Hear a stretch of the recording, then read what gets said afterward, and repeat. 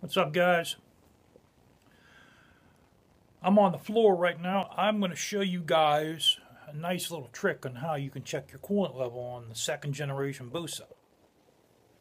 First thing I want you to do, put your stands on. Of course, the rear stand first, and then your front stand. While I'm down here, I'm going to give you guys a good shot of the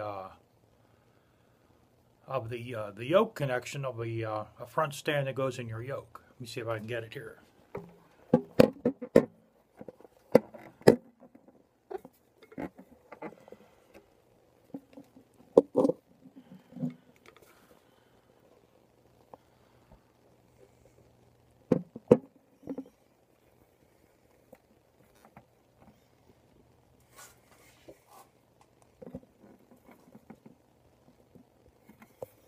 I don't know if you guys can see that. Okay, well, anyway.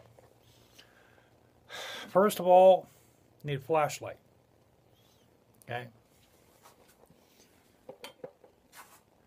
Now, what you want to do is, through the fairing there, you shine your flashlight.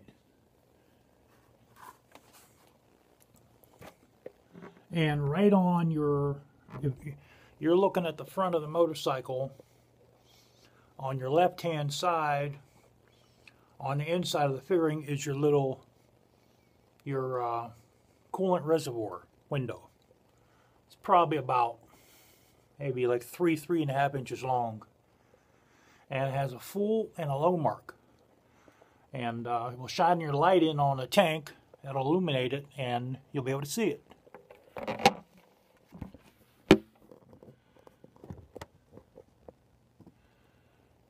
See, as you can see, there's your window right there.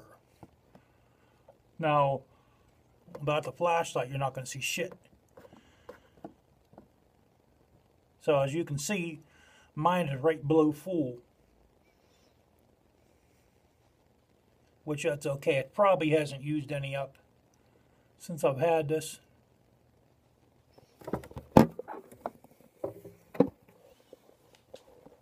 And that's how you check your fluid level.